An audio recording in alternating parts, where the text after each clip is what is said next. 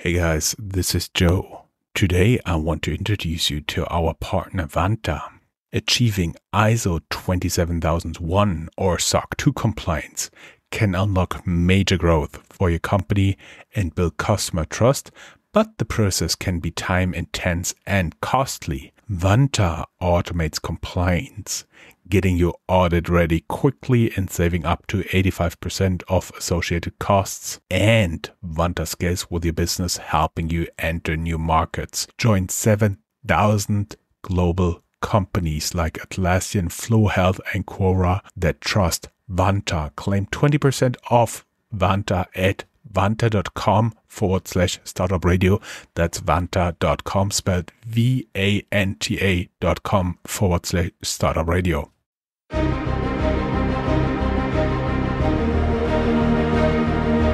Welcome to Startuprad.io, your podcast and YouTube blog covering the German startup scene with news, interviews, and live events.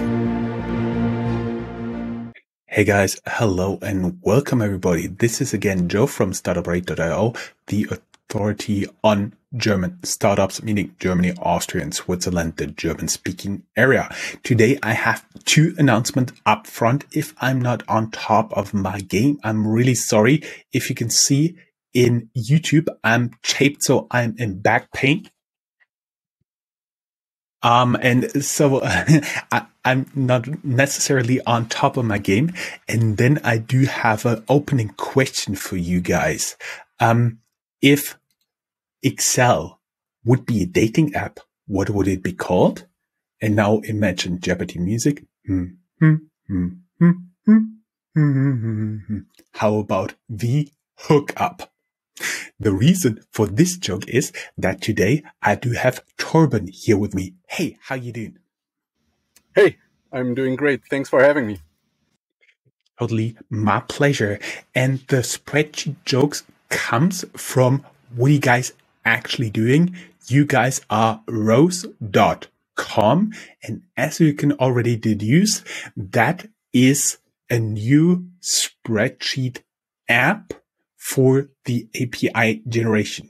But before we get into that and why on earth anybody would do spreadsheets when there's already Excel from Microsoft and Google Sheets from Google, which are not necessarily the smallest tech companies. They are also known to be quite rich in resources and also very good coders.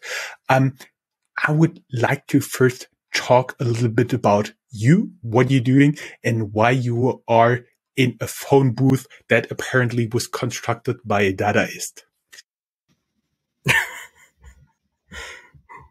Yeah, well, where should I start? Just what I did before I started becoming founder, or why I'm in the phone booth. I'm here in my office. And the phone booth is just my favorite room because it's so controlled and nicely lit up above me. Yes, exactly. We've been working on the lighting for quite some time, and in some things we tried out, you rather look like you were from the movie The Shining. So we settled on the best we could make there. It's also very good for the audio quality of this interview. So thank you very much for that. What I found pretty interesting is that you speak 3 languages fluently. German, of course, English, as we can tell, but also French. And you've been to Montpellier.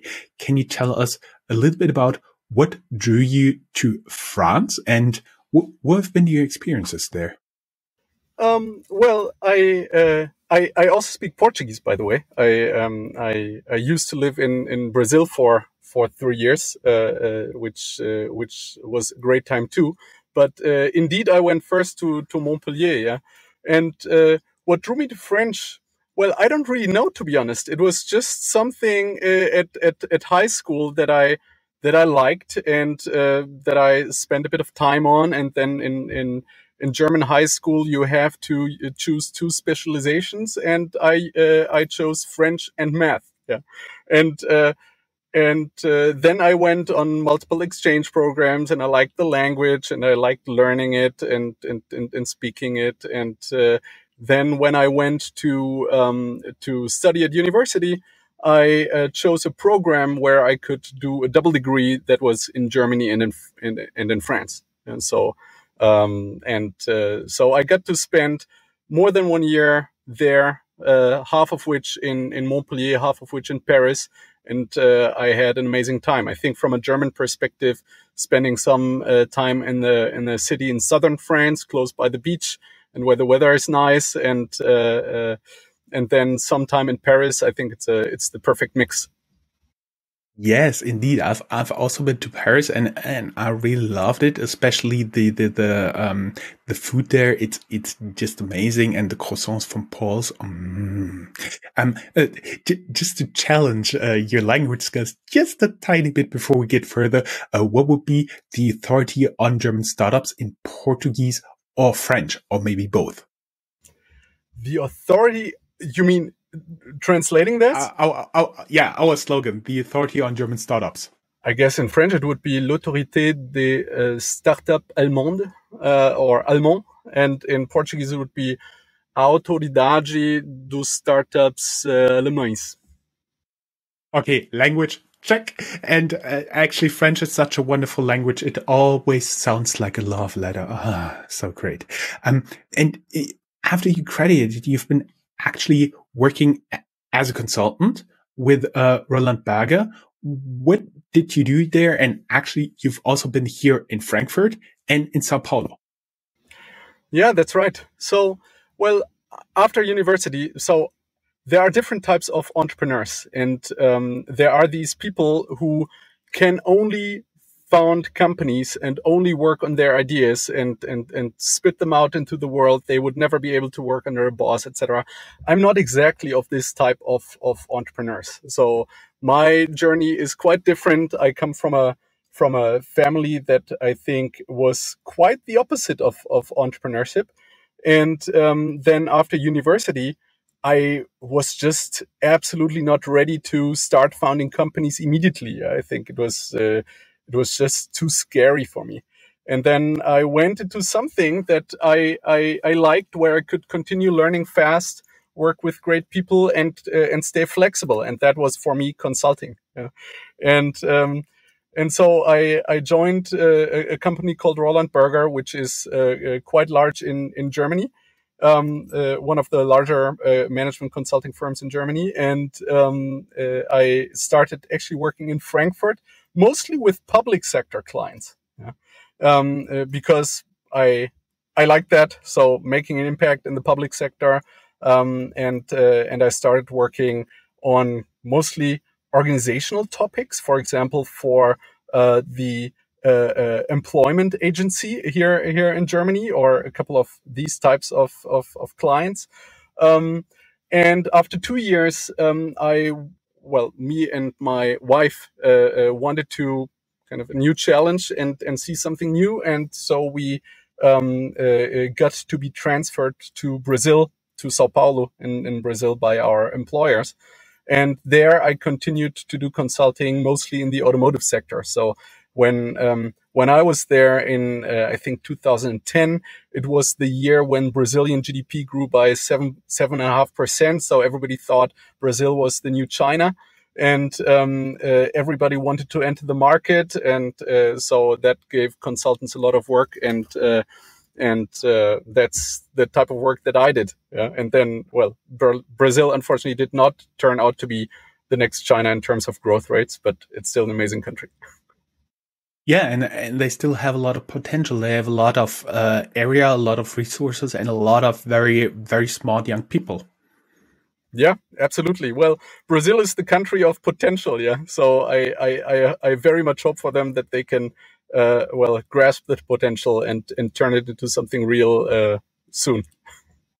That would be great. And then you did something completely unexpected for consultant. You attended a master's, but a master's in public administration at Harvard Kennedy School. And before we get into that, everybody who knows that you have been a consultant, everybody knows why you're working with spreadsheets. And I do believe at this point in the interview, only the people who found the first spreadsheet joke funny are still with us here. Exactly. It was a great joke. So why did you not go for the classical MBA? Was it your background? Well, I had already studied business in Germany and in France, so I think repeating that again wasn't really kind of the best thing that I could imagine. After 5 years in consulting, I knew that I wanted to get out of consulting because I was kind of tired to give only recommendations, but not really implement decisions and then also be accountable for them. So I wanted just more responsibility, but I wasn't really sure in what type of environment yet. So I was very interested in international affairs or in kind of, diplomacy. But I was also very interested in startups. So in a very particular type of, the business world. And the place where I could kind of expose myself and think about both sides was Harvard Kennedy School, because it was a super flexible 2-year program where I could kind of improve on kind of soft skill stuff. I could expose myself definitely to international affairs and security policy and so on. But I could also cross-register across Cambridge, which included the MIT and Harvard Business School, and this is where I could pick up all the startup relevant stuff. And so it was a great time. Personally, I think also to think and make up my mind, and then mostly for practical reasons, and because I really wanted kind of something very dynamic in the end, I chose the startup world. And from what you've been also a teaching assistant there. What did you do there? Just checked exams? No, not at all. That was a really, really interesting experience. So I worked with this professor called Ron Heifetz, and he is kind of a superstar in what is called adaptive leadership. And his class was essentially a half circle of students, 120 students in one room, and it was a case in point teaching method, which meant that the professor would largely sit down, and then the students were their own leadership lab. And so people try all sorts of things to get kind of the attention and command the agenda of a classroom of 120 people, but without any kind of authority, they get shut down quite soon. And then at any point, people could kind of raise their hand and say, well, I want to debrief what just happened or so, but they might get shut down too. And so over the course of semester, you kind of work yourself through any sort of leadership dynamic and societal injustices and so on. And then you debrief this in small groups, in case studies that people bring of their own leadership failures from their professional lives. And so as a teaching assistant, I could kind of help orchestrate all this chaos. And that was fascinating what came out of it. Yeah. When you first talked about all the people talking with each other, what I had in mind was the professor sitting there with a big headset, like the sledgehammer guys, the yellow ones that have on their head. And he was just sitting there, just observing, ignoring the words, just observing the people. That would be a job for me. Yes. Absolutely. Yeah. It sounds like a dream job, doesn't it? But at some point he would stand up and then, help debrief or find a segue into some sort of leadership framework that he would then teach at the example of what had just happened, right? And so that was kind of his role. So he did a bit more for a living than sitting around and watching chaos unfold. Okay, I see. And then you kind of caught the startup bug because from there you, as far as I can tell, you went straight to Berlin and started your first startup. Why did you decide on Berlin and what was the startup all about? Okay, well, first Berlin. Well, I am German, so I think going back to Germany was very much in the cards for me for kind of private reasons, I would say, and then I actually got in touch with a couple of people in the Berlin startup world and started discussing with them. Among them were the leaders of Rocket Internet, Olli Samwer and Alex Kudlich, and who were at the height of their incubation game, right? So they were kind of taking business models that they saw from the US largely, and then trying to build the same fast for Europe or some other part of the world. And I found it a great segue for me because at the time I was already a father, I already had a kid, so I couldn't just bootstrap for years before I could make any money. So I found that as a segue into the startup world for me, from consulting and from university again or grad school again, into the role of a founder, I thought that this kind of thing with Rocket, where you know that you get less equity, but still a consultant-like salary, would be great. Yeah, and so this is what I did. And then we were 3 co-founders in a company called Eat First, which was completely vertically integrated food delivery, including the kitchen part. So we used to cook meals and employ chefs and build restaurants or build kitchens at least, and then deliver these meals hot and sell them on the internet. Sounds like what you call a cloud kitchen, ghost kitchen company.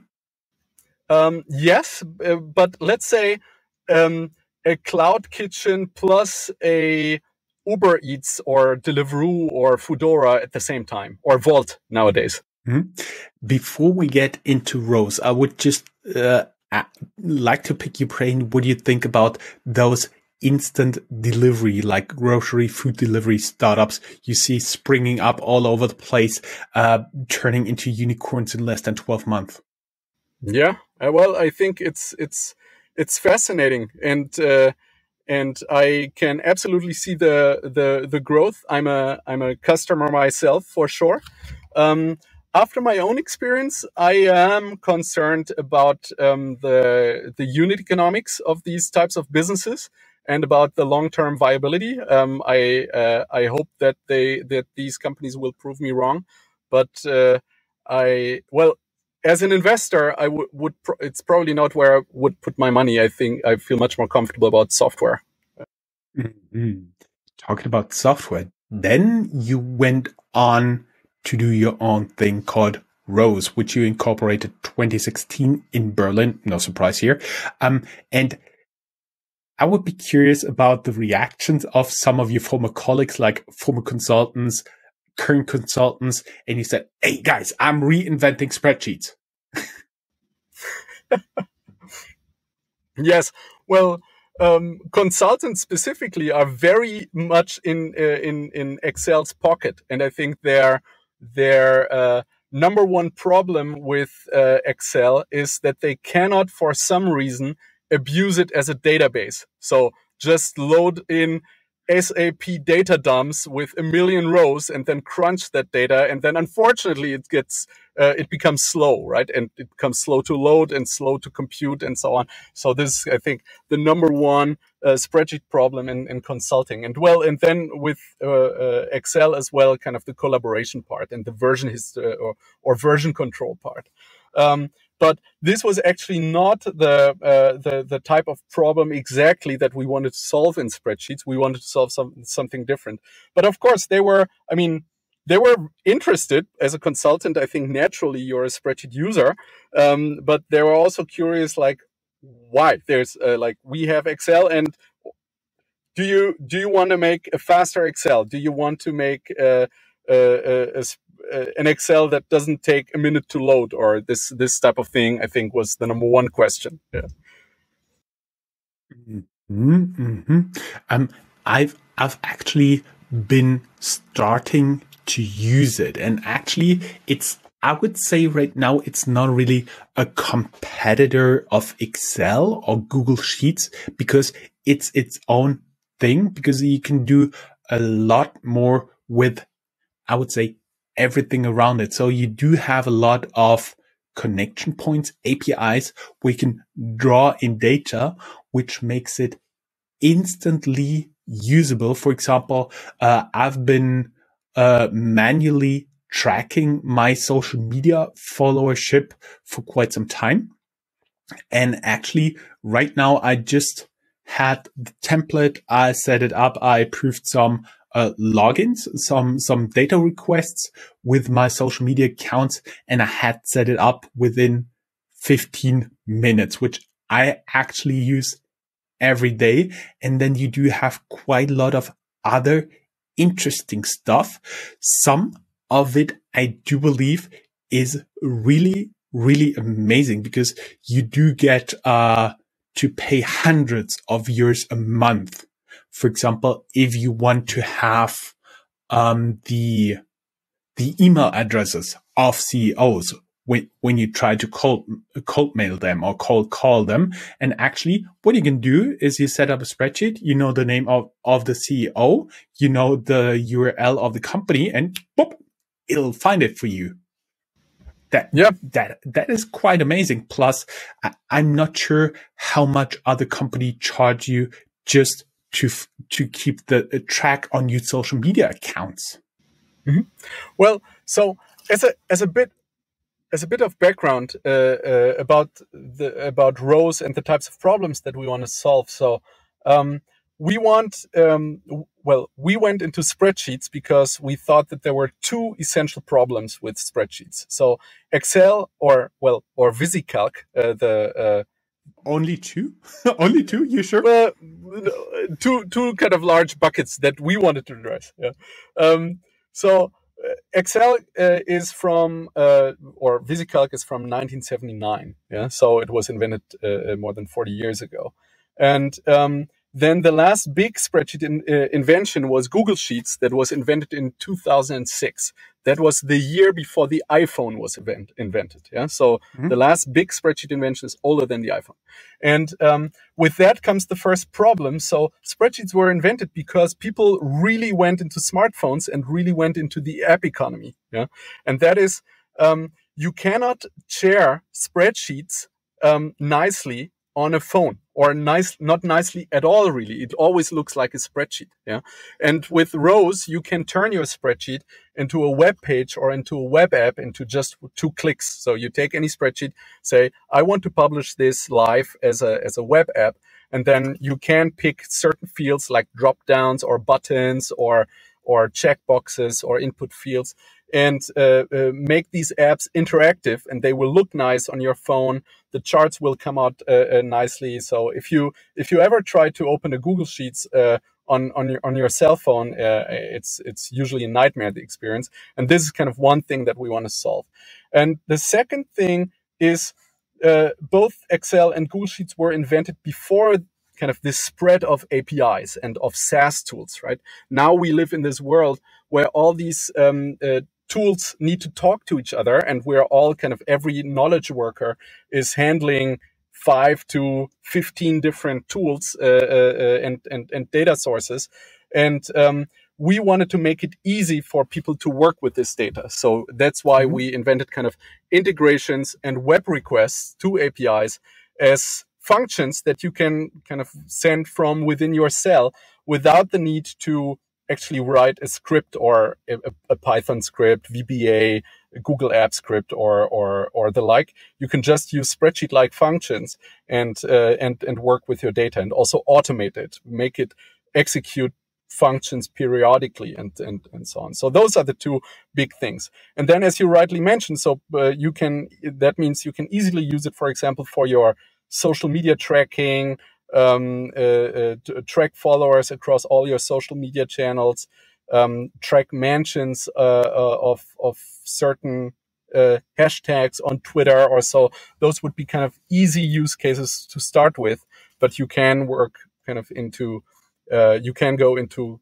full-on reporting with a nice dashboard, a nice set of charts across, let's say, all your marketing data or all your operations data that you get from an API or so. Yeah.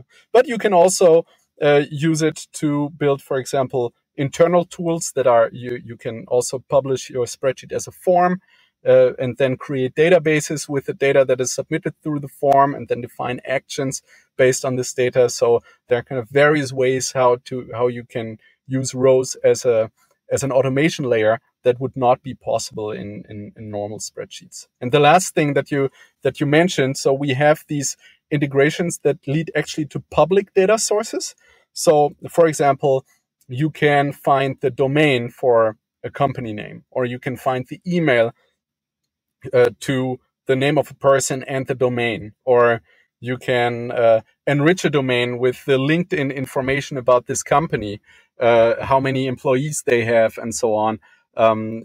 So it's a bit like, well, Google Sheets has this a little bit with, for example, Google Finance or Google Translate, and we really take this absolutely to the next level with kind of publicly available information. But just to make sure, your future scenario is not to sell yourself to Google? No, this is absolutely not the plan. I mean, we are not dogmatic as business people, I would say, but I think it would be a waste to sell to Google or Microsoft because it would be a defensive acquisition. And we would probably be shut down after 2 years or so. So the plan would first and foremost be grow on our own and be successful and become a large company ourselves. And if we get acquired at some point, I would much rather sell to a challenger of these two large incumbents. Than to the incumbents themselves. Mm-hmm.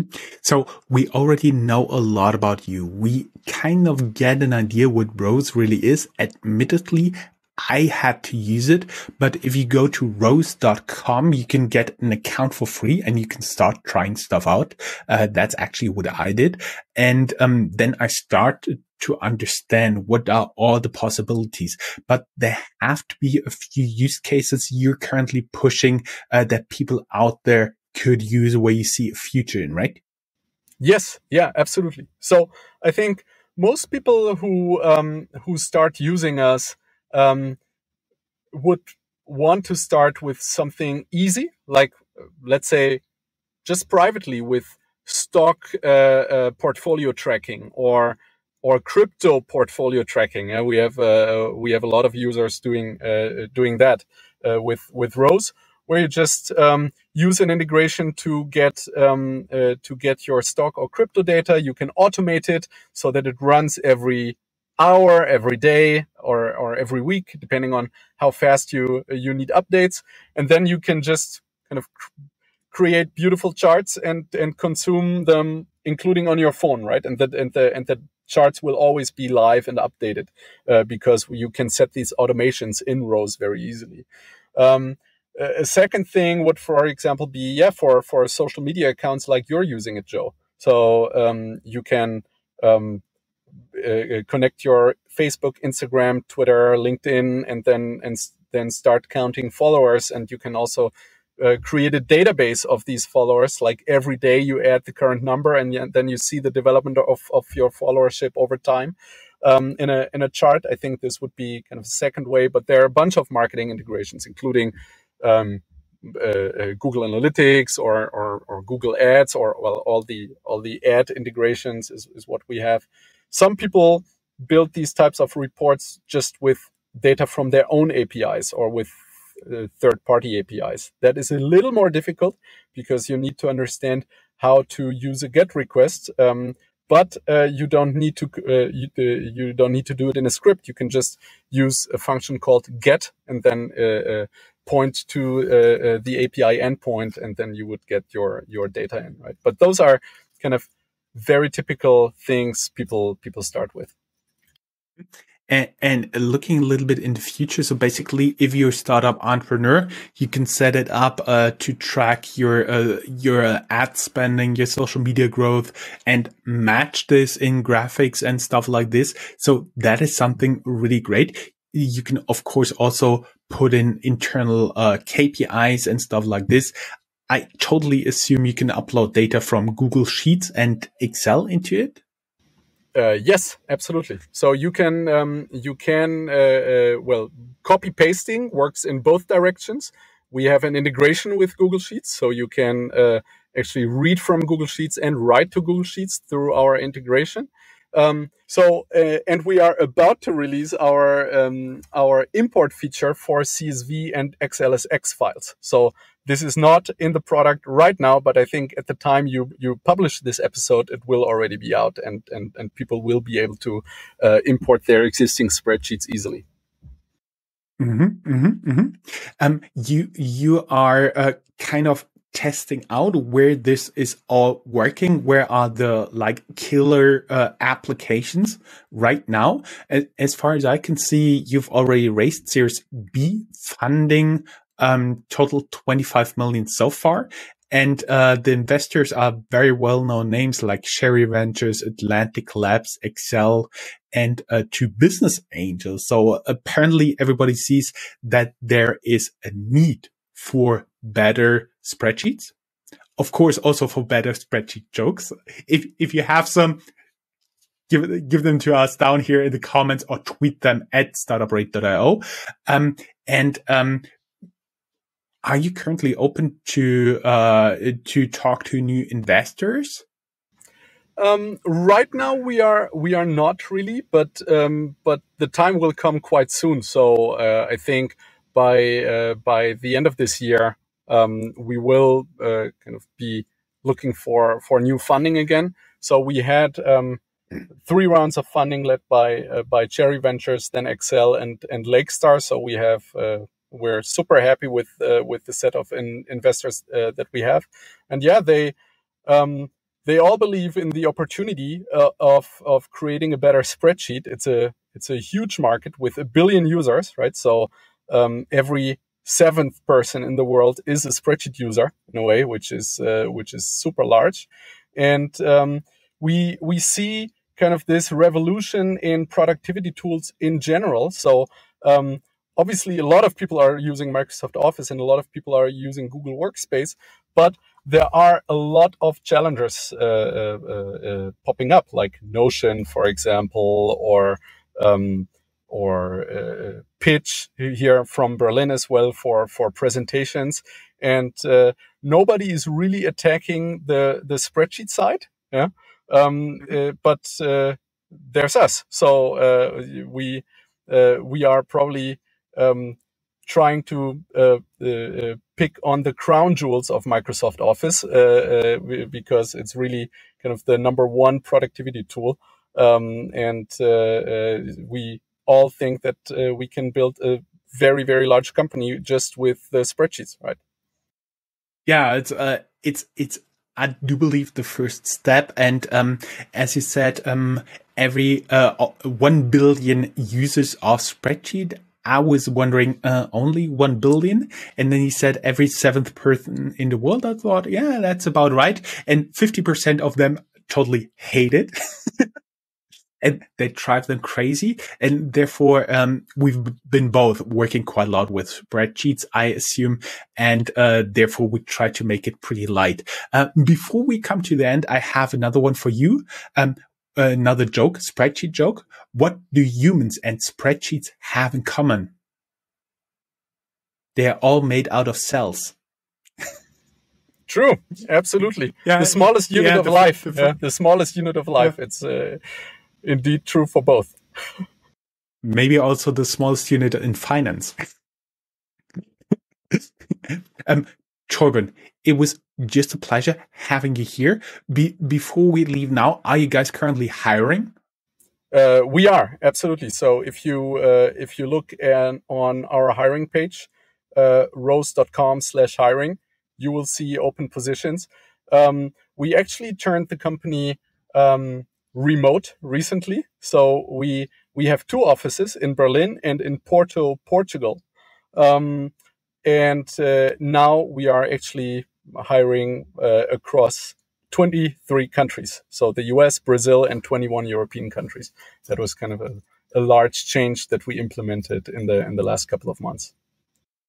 And everybody who'd like to learn more, go down here in the show notes. There will be a link to our new Medium blog. As of today, we completely changed our setup. There's only landing page, and everything we used to have on our website is now on a blog because apparently I've lost some hair, and most of it is due, of course, to Spreadsheets, and the other part due to keeping this WordPress website working with all the plugins that went to war with each other. And so we completely changed the setup here. We now have a Medium blog, and you find it with the show notes down here.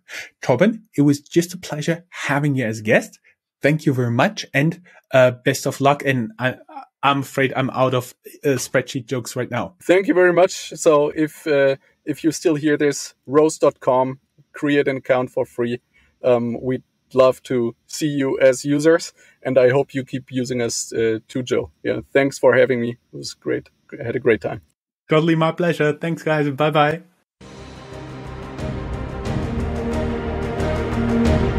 That's all, folks. Find more news, streams, events, and interviews at www.Startuprad.io. Remember, sharing is caring.